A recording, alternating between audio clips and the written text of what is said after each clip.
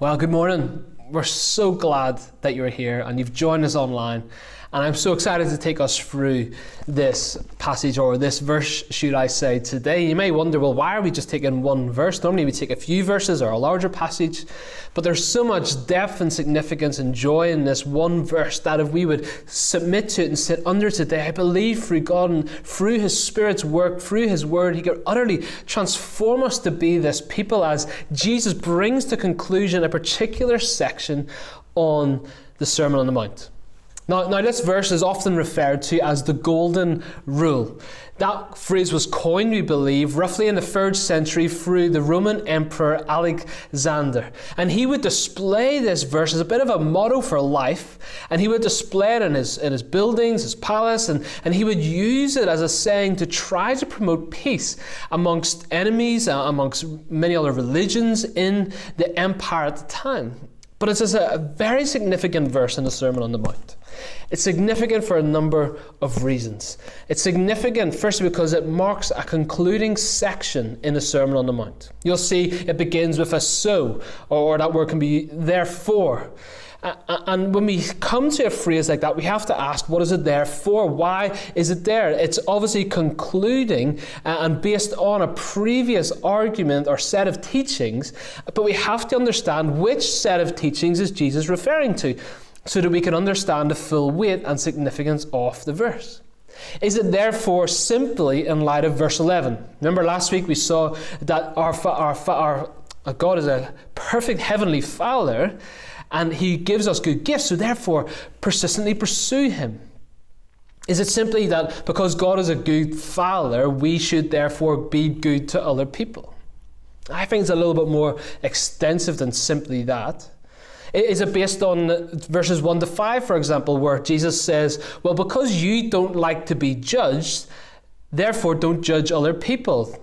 Treat other people as you wish to be treated. Is that what He's talking about? But that's confusing, because it would mean that the bit in between 7 to 11, did Jesus just get sidetracked along the way? Well, you see, I actually think the key to the word therefore is unlocked by the phrase at the end of verse 12, which is, this is the law and prophets. I think what Jesus is doing is bringing to conclusion, and this verse serves as a bookend, which began all the way back to the last time Jesus used that phrase. Look back to chapter 5, verse 17. You'll see that Jesus said, remember, He said, you're to be salt and light. And then verse 17, He says, do not think that I've come to abolish the law or prophets. I have not come to abolish them, but to fulfill them. And then He says that in light of that, you therefore need to have a righteousness that exceeds that of the Pharisees.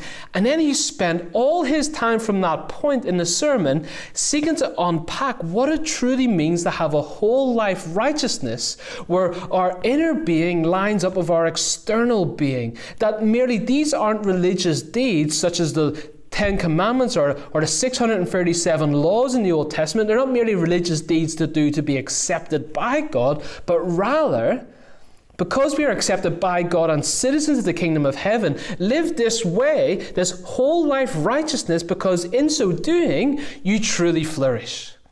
And as we truly flourish as the people of God, we will and are salt and light to the world. So I think what Jesus has been doing ever since chapter 5, verse 17, is unpacking this whole life righteousness, which He then summarizes and concludes with this summary, succinct one-liner, which is found in verse 12. So whatever you wish that others would do to you, do also to them, for this is the law and prophets. He's essentially telling us, do to others what you wish they would do to you. He summarizes and concludes all that He's taught thus far in that summary statement. The Golden Rule.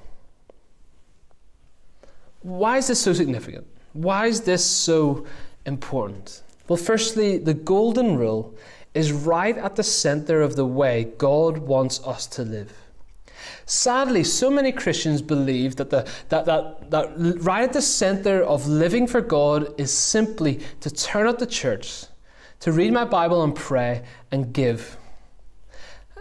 Sadly, so many Christians are walking around thinking that that's what it simply means to be a Christian, doing certain things to appease or keep myself in the favour of God. No, that's not what it means to be a citizen of the kingdom of heaven. You see, right at the centre of being a citizen of the kingdom of heaven is love. And the same phrase, the law and prophets, the same summary statement that Jesus gives us is found elsewhere in Matthew's gospel. And I think by reading it helps us understand what Jesus is doing exactly in the Sermon on the Mount. It's in Matthew chapter 22, if you turn there. In Matthew 22, in verse 37 to 40, he was asked this question, and they were asking this question to try and catch him out, but if we follow along with it, it's important. He says in 36, "Teacher, what is the greater commandment in the law?" Jesus said to him, "You shall love the Lord your God with all your heart and with all your soul and with all your mind. This is the great and first commandment. And second is like it. You shall love your neighbour as yourself. On these two commandments depend all the law and prophets." You see that repeated phrase? It's Jesus comes to fulfill the law and prophets, and then commissions us and sends us as citizens of the kingdom of heaven, as disciples of Jesus, to then reflect him to the world. And how do we fulfill the law and prophets in our lives? We love God and we love others. That is what it means to live out our citizenship in the kingdom of heaven. That is the golden rule right at the center of the way God wants us to live. It seems so obvious, doesn't it? Love God and love others. But gosh, how much do we complicate our relationship with Jesus? We think we need to know end-time theology. We need to know predestination. We need to know the 5 points of Calvinism. We think we need to know all these theological arguments, but we should seek to understand those, but the whole purpose of understanding theology and doctrine is that it would lead me to love God and love others. If it doesn't, it is cold, it is lifeless, and it is dead doctrine. And dead doctrine and dead theology is exactly what Jesus criticized the Pharisees and Sadducees of. They were the ones who kept the letter of the law, but not the spirit of the law. The spirit of the law was to seek to grow worshippers of God who loved him with heart, soul, mind, and strength, and loved others. Loved others as we want to be treated. How do we do this? Simply, whatever you wish that others would do to you, do also to them, for this is the law and prophets. But this isn't the only time we see Jesus talk about this. We see this elsewhere in Scripture. In Galatians 5, verse 14, Paul himself says, "For the whole law is fulfilled in one word. You shall love your neighbour as yourself." We see it again in Romans chapter 13 and verses 8 to 10. "Owe no one anything except to love each other, for the one who loves another has fulfilled the law. For the commandments, you shall not commit adultery, you shall not murder, you shall not steal, you shall not covet, and any other commandment are summed up in this word: you shall love your neighbour as yourself. Love does no wrong to neighbour. Therefore, love is the fulfilling of the law." At the very root of what it means to live as citizens of the kingdom of heaven, right at the center of the way God wants us to live, is love. The very reason of the whole spiritual formation and disciplines conversation we've been having for a number of weeks, concerned about who we are becoming, is all about producing worshippers who love God and love others. It's not about adding religious deeds to our lives, but rather loving God and loving others. So first question: do you love God with all your heart, soul, mind, and strength? And secondly, do you love others? Do you love your neighbour? Doing unto them what you want them to do to you. Faithfulness to God leaks into relationship with others. The way we love God has to spill into loving others. It's so sad to consider and to know and to see that we've somehow made it acceptable that somebody can say they love God yet be a tyrant as a boss, that they could say they love God but be a terrible spouse, a terrifying parent, constantly rude to people who provide services to them, that they would gossip, that they would be stingy and lack generosity. How can we comprehend that somebody would say they love God yet display attributes and characteristics just like that? Loving God means loving people in His image. If you live this way, Jesus says, you fulfill the Scriptures. Jesus is calling us to live a way which is life-giving. The best way to live is the way of Jesus. The way of Jesus, the way of the kingdom, and the way of the kingdom is captured in this one statement sentence. The best way to live, the most flourishing way to live, is to devote yourself not to yourself, but for others. It sounds counterintuitive. It goes against the cultural grind, doesn't it? Look after number one. Do what suits you. Serve yourself. Look after yourself. Don't go out. Look after yourself. Stay in. No, it sounds counterintuitive, but it is the best thing to do. The golden rule, this one verse, this summary of all that Jesus has been talking, these bookends, within these bookends from 5:17 to 7:12, Jesus is saying, I'm inviting you to flourish. I'm inviting you to practical wisdom. It's an appeal to live as we were created and purposed to live. Simply, treat others as you would want to be treated. Folks, imagine a world like this. Imagine if our world functioned like this. Imagine a world where what we deeply desire we would extend to other people, which would mean that people extend what they desire toward us, treating people how we would want to be treated. It's asking, how would I want to be treated in this scenario? And then moving to other people, toward other people, with those actions in mind. Folks, we all desire to have our dignity intact, to be valued and respected in society, don't we? Well, do we value and respect other people? We all desire to be forgiven and loved and people to show us patience, but do we forgive? Do we love? Do we show patience? We all desire people to be honest with us and to share with us, but do we do that with other people? We all want to be taken seriously in life, but do we take other people seriously? We all desire people to show us mercy and show us grace, but do we show mercy and grace to other people? Oh, folks, this is a stunning summary. And the weight of it comes after all that we've seen Him teach thus far. This principle, this golden rule, is right at the center of how God wants His people to live. To love Him with our whole heart, mind, soul, and strength. And to love others. To love them in the way that we want to be loved. To treat them the way that we want to be treated. Secondly, the golden rule changes everything in relationships. But so often, everything I've described, as we imagine a world where we would extend this and we would receive this to other people, it's not our experience, is it?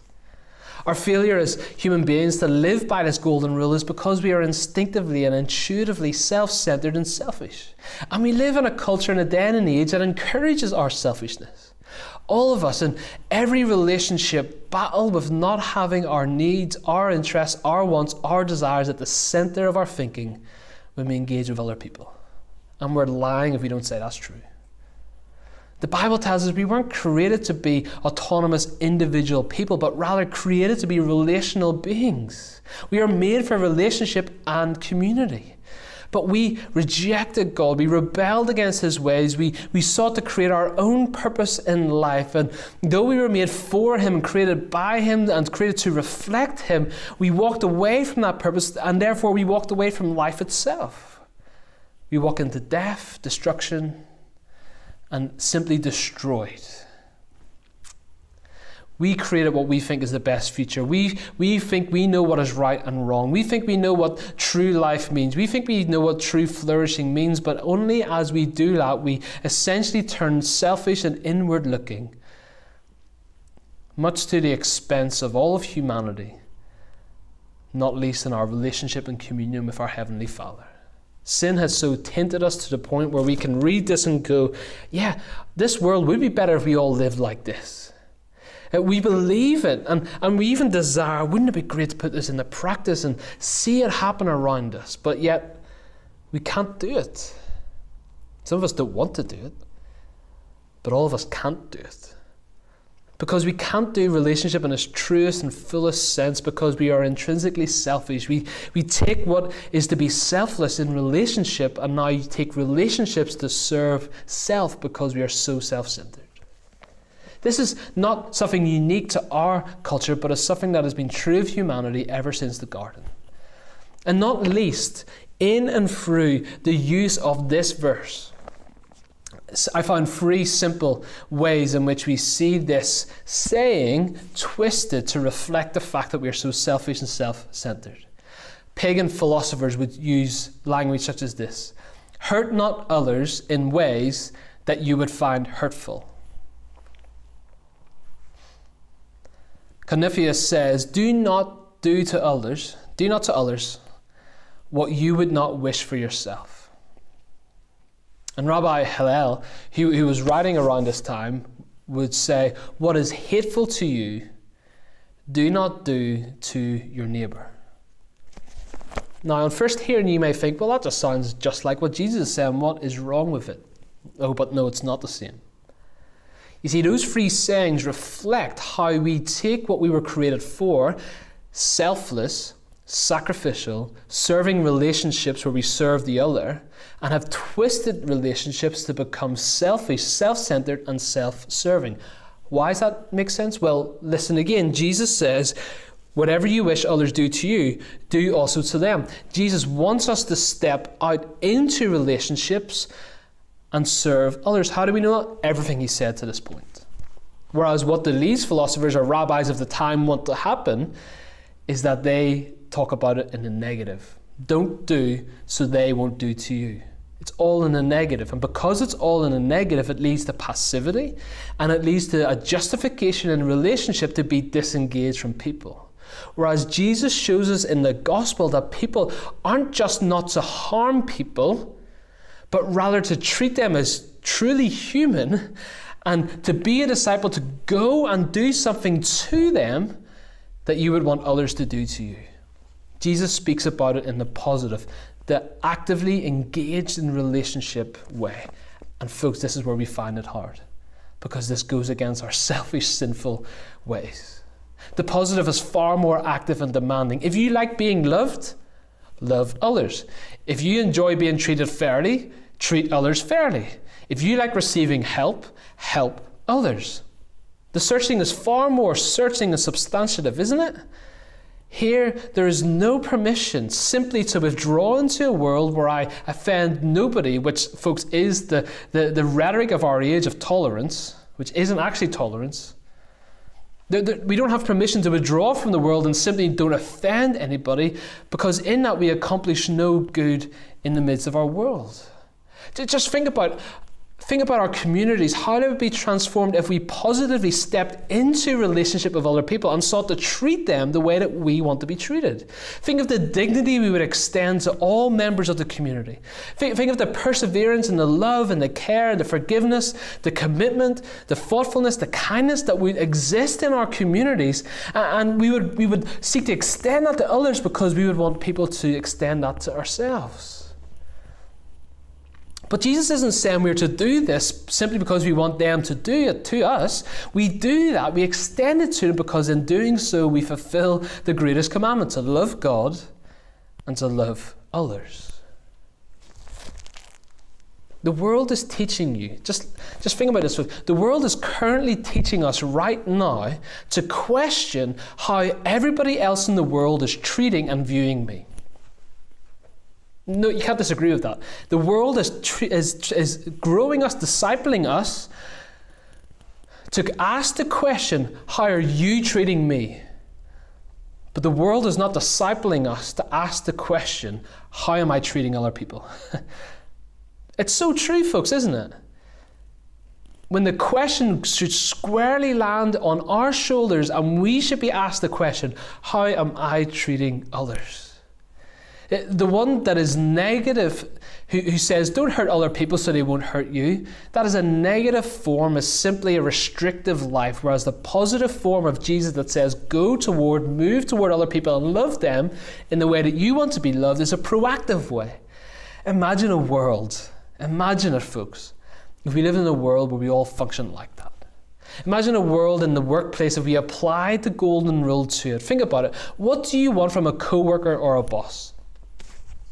We want them to work hard. We want them to be honest. We want them to be respectful. We want them to give praise. We want them to give affirmation. We want them to be a team player. We want them to be fair.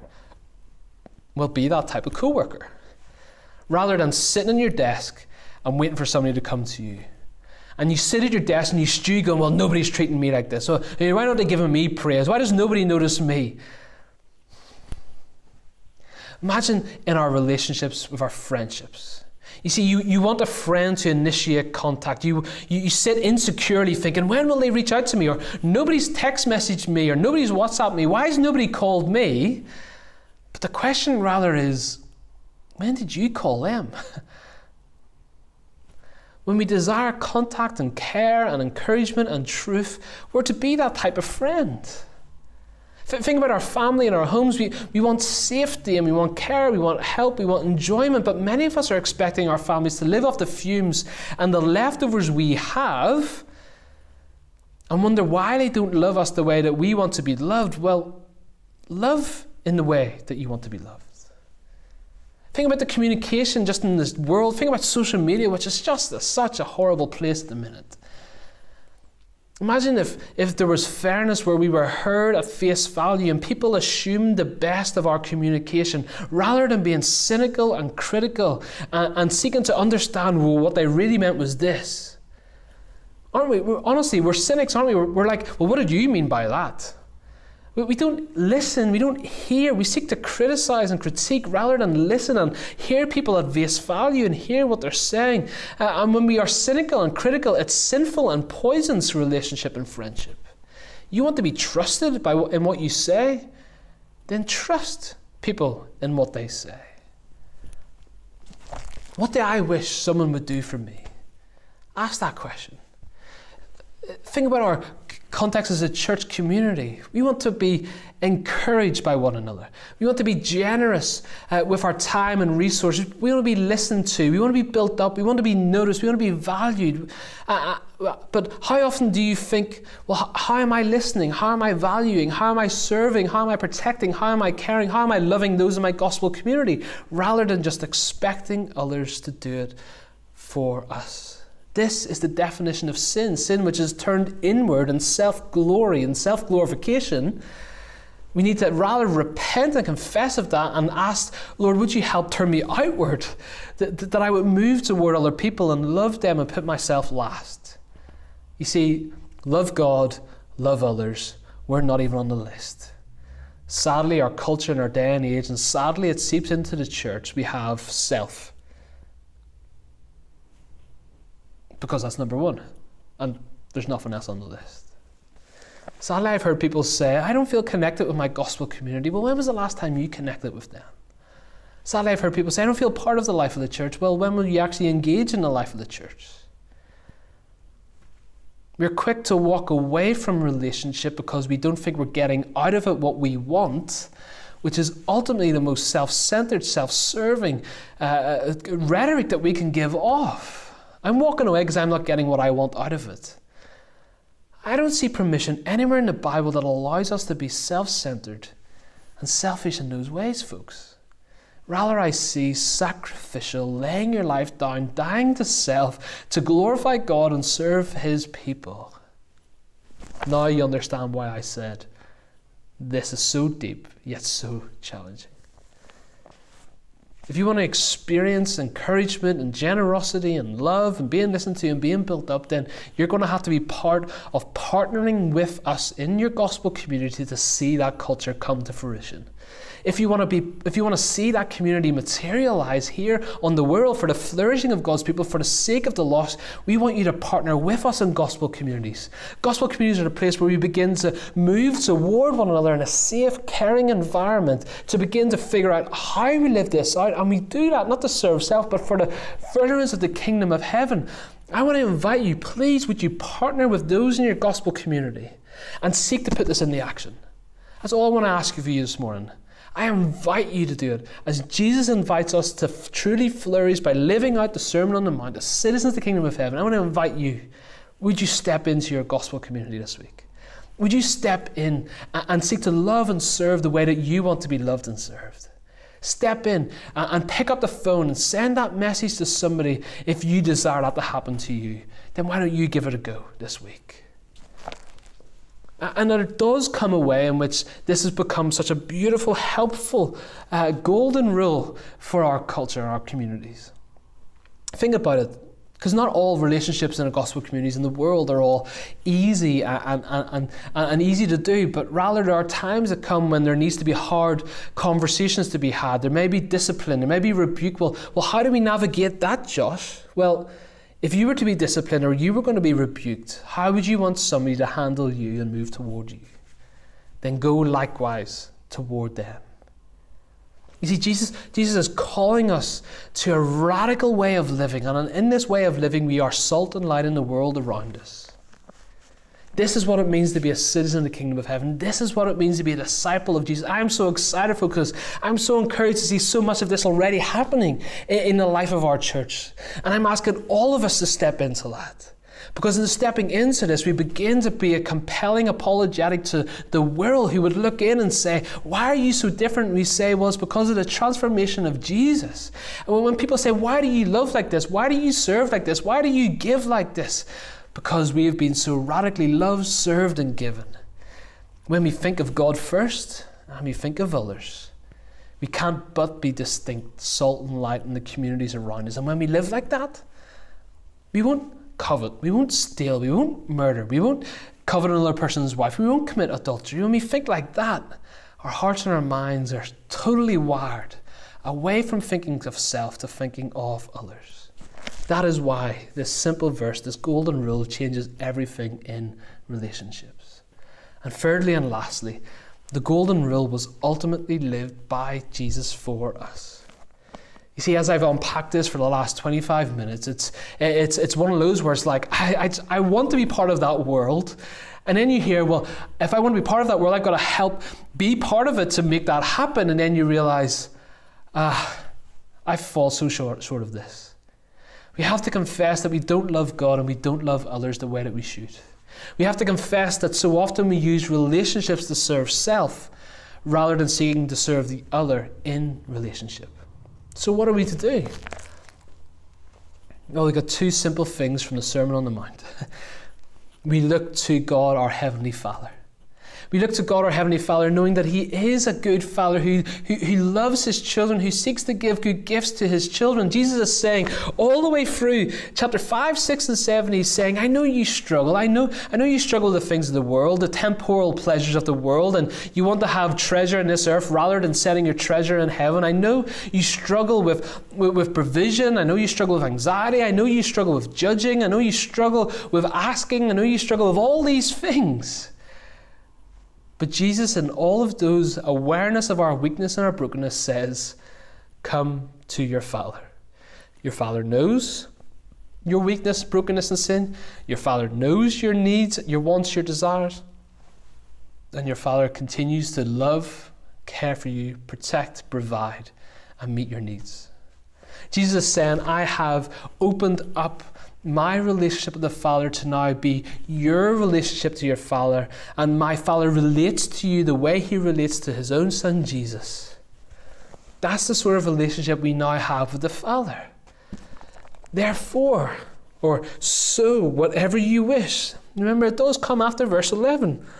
It comes after, how much more will your Father in heaven give good things to those who ask Him. Turn to your Heavenly Father. Love God. Love your Heavenly Father with all your heart, soul, mind, and strength, because He has ultimately pursued you.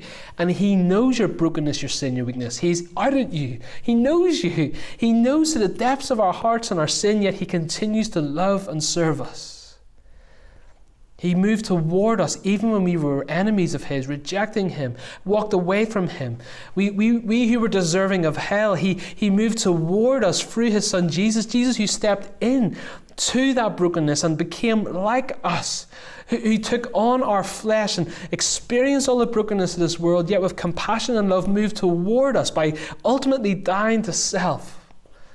Dying and taking our punishment that we deserve, taking the wrath of the Father that we deserve, so that we could be brought into this relationship. How do we live out the golden rule? Well, we look to our Father and look at how He treated us. Take your eyes off yourself and look to the Father and look at how the Father treated us. Jesus said, look at Him. And as you begin to understand and see how He treated you, so therefore you'll begin to treat Him and others likewise. It doesn't start with self, it starts with looking at Him. Look away from yourself. It starts with how He has restored us to relationship and then sends us into relationship one to another to serve the other, and then out of that be salt and light to the world around us. We're to look to the one who promises treasure in heaven for the undeserving people, the one who provides for anxious people like us, who graciously has taken the judgment and punishment of self-righteous, pharisaical, hypocritical, judgmental people like you and me. And He treats us with value, dignity, and worth, so much so that His own Son gave His life on a cross. And has given us grace when we don't deserve it, has given us mercy when we don't deserve it, who continues to bestow love upon us when we don't deserve it, continues to extend forgiveness to us when we don't deserve it, and will ultimately bring to completion all that He has begun with us. So look to your Heavenly Father. Look how He has treated you. And in that we begin to view others differently.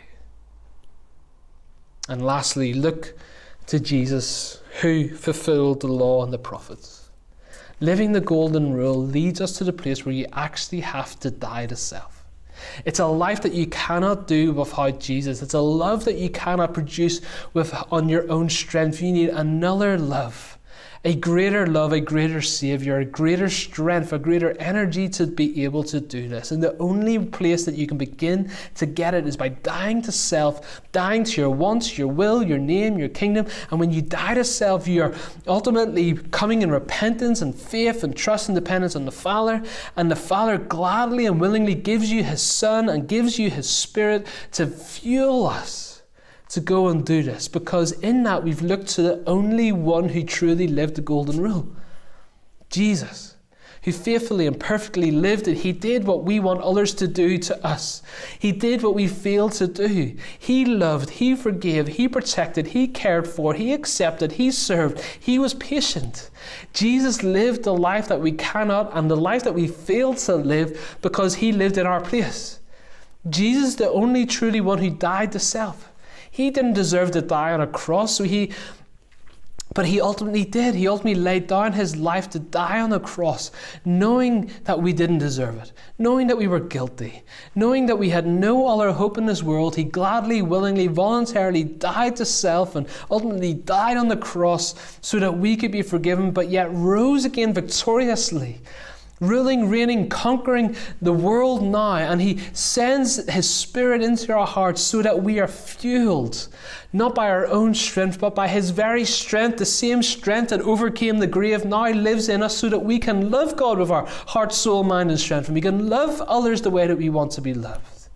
He lived and died so that He could live and love and work through us to extend His love to the world around us. Jesus died in our place so that we could be fueled to do it, not in our strength, but on His. We can only love when we've experienced the love of the Father, the love of the Son, and the love of the Spirit in our lives. We can only love in that way when we've received that great love. And one of the most beautiful places just to summarize and to wrap up that love we've received is in 1 John chapter 4. I know they're familiar verses to you perhaps, or maybe they're new to you. But just But perhaps close your eyes and just let these few verses sink in. How do we live the golden rule? We look to our Father, how did he treat us? We look to the Son, how did he love us? We now walk by the Spirit to love God with our heart, soul, mind and strength, and love others the way that we would want to be loved. Listen in, chapter 4, verse 7 of 1 John. Beloved, let us love one another, for love is from God, and whoever loves has been born of God and knows God. Anyone who does not love does not know God, because God is love. In this the love of God was made manifest among us, that God sent his only Son into the world so that we might live through him. In this is love. Not that we have loved God, but that he loved us and sent his Son to be the propitiation for our sins. Beloved, if God so loved us, we also ought to love one another. No one has ever seen God. If we love one another, God abides in us and his love is perfected in us. We love because he loved us. We love others because his love abides in us. One of the greatest displays of the love of God is by how we treat other people. So whatever you wish that others would do to you, do so unto them, for this fulfills the law and the prophets. Go love from being a people who have been loved and thereby perfected through the indwelling Holy Spirit to go and love as we have been loved. Let's pray. Father, thank you for loving us when we don't deserve it. Jesus, thank you for being the propitiation for our sins. Thank you for taking the wrath that we deserve and so loving us even when we weren't deserving. And even while we were your enemies, you prayed for us. And I thank you for sending your Spirit into our lives. And I pray that through the power and indwelling of the Holy Spirit, we would go. We would so go radically, and we would forget about self, and we would seek to love our Heavenly Father with our heart, soul, mind and strength. And we would seek to love others the way that we would want to be loved. Father, help us take our eyes off ourselves and to fix them on you. Help us to look and see other people and so value them in the way that you valued us. To so love them in the way that you've loved us. To so serve them in the way that you served us. To so care for them the way that you've cared for us. So help us, I pray, to be that salt and light community. And thank you for so loving us to expose our sin, to expose our selfishness, yet so loving to give us the solution to all of those things through your Son Jesus and now your indwelling Holy Spirit. So would you do this work amongst us, in us and through us, I pray. For your gracious, glorious name, I pray. Amen. I want to leave you with two questions. Who is someone you feel God is calling you to love in the way that you would want to be loved? And how are you going to do it? Question 2. Who is someone you feel convicted about not loving well? And how are you going to fix that? God bless you. We love you. And we can't wait to see the Lord work through us for his glory. Amen.